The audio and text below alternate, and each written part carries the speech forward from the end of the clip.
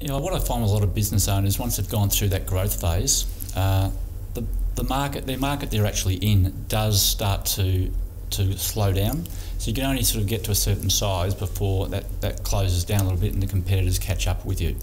So what I also try and help people with is to understand that one of the opportunities is to keep growing their business is outside that normal model of organic growth. So the organic growth starts to slow down, and for argument's sake, if you're a printing business in the Melbourne metropolitan area and you've got your pool of clients, there's a great opportunity to look outside the box and say, look, I want to grow the business, but I'll go and buy a smaller competitor in the area that brings along 40, 50, 100 clients with them, but you may not need to replicate all their equipment. So you have your own equipment, you have your own premises, so you're buying a business that comes in with clients and a ready-made client base and some salespeople and some more management, but you're not actually having to learn anything new. You're already in that space, you're already a printer, you're already in the Melbourne market, and that's one easy way of growing your business when the market and the competition catches up.